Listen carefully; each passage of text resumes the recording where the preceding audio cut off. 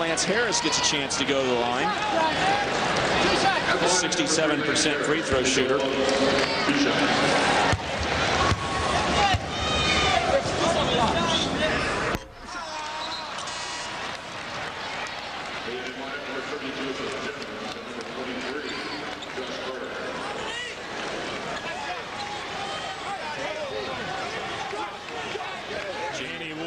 The first lady of K-State basketball, anxiously looking on here tonight. Probably the worst position to be in is the spouse of someone having to perform, especially a coach. Harris makes a 2-point game.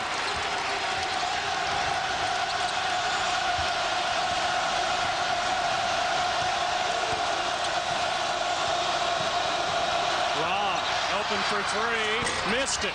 Rebound. Law's open again. K-State runs it in. Missed that one. Jones.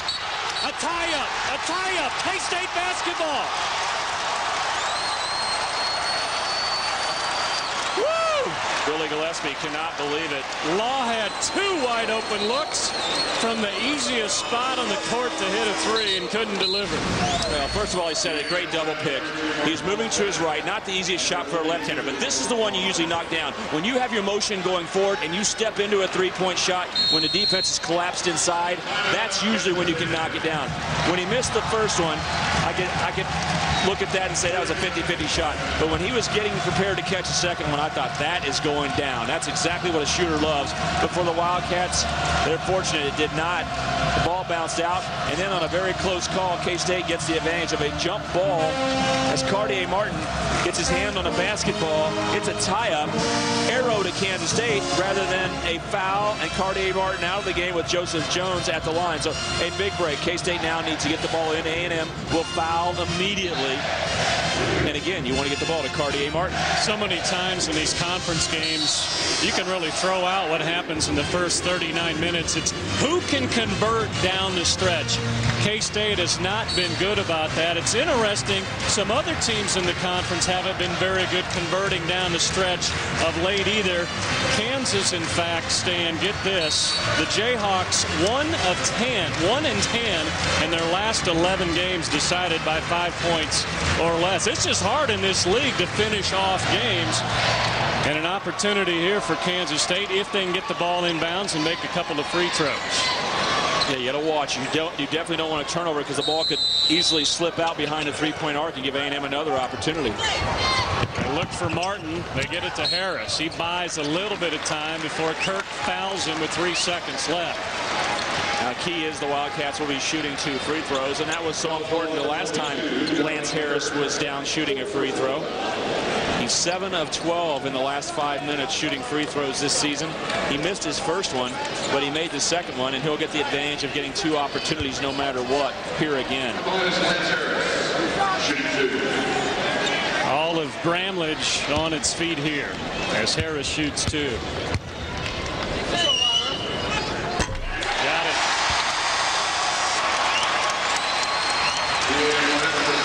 One timeout left for A&M, 2 for Texas A&M.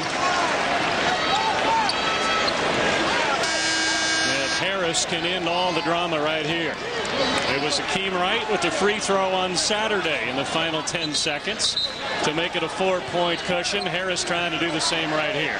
The coaches are going to have no trouble, Ben, talking about in practice, let's act as if you're at the last second and you got to make a free throw when you're at the line. A&M had 6 players on the floor. Last time I checked, that's a technical foul. But they'll let them get away with it. And meanwhile, Harris gets called to the line to try and knock down this last free throw. Still big because he can make it a 2-possession game. Yes!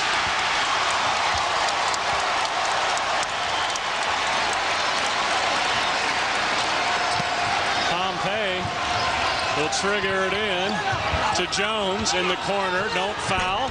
K-State wins. 58-54, another 4-point grinded out victory for the Kansas State Wildcats, who even their conference mark at 2-2.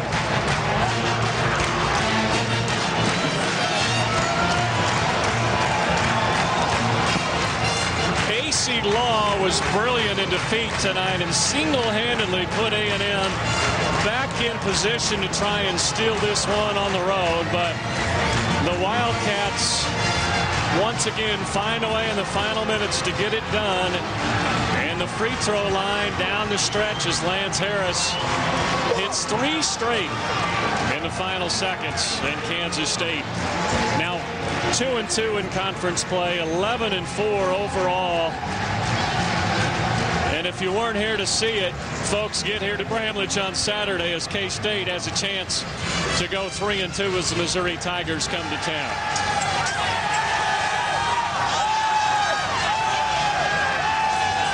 Jim Oldridge standing by with Stan Weber. Okay, Coach, congratulations. And do you have a copyright on old Big 8 style, 55-point, 50, 60-point games? Second time in a row you win by 4 points in the 50s. Well, you know, I knew if we were going to play a good ball game, that's the kind of game it might turn out to be. And you know, we know those guys play great defense, and we had to match it, and there just wasn't a lot of easy shots available. And of course, we missed a ton of free throws again. You know, had we made a couple more free throws, we would have scored in the 60s. That'd have been really different for us. Yeah, your ball club had a big lead. You had a 14-point lead, and it turned into a close game because of Acie Law's outstanding performance. He scored 10 straight, and then you guys had to start all over, and you played well down the stretch. Yeah, you know, Lance made 2. I mean, those are the 2 biggest free throws, you know, we've had in a long time. Cartier went up and made a couple of free throws. So, you know, we played well. We did. For this kind of game, I got to tip my hat to my guys. I just thought they played hard. They played within themselves. We didn't play perfect, but that's a tough team to beat anywhere, anytime. So I'm proud of our guys. Next up, Missouri Tigers, yeah. another tough opponent that's playing very good basketball. Yeah, well, every game's going to be that way. Well, congratulations. Nice win. The crowd really enjoying it here tonight. Good. Thank you.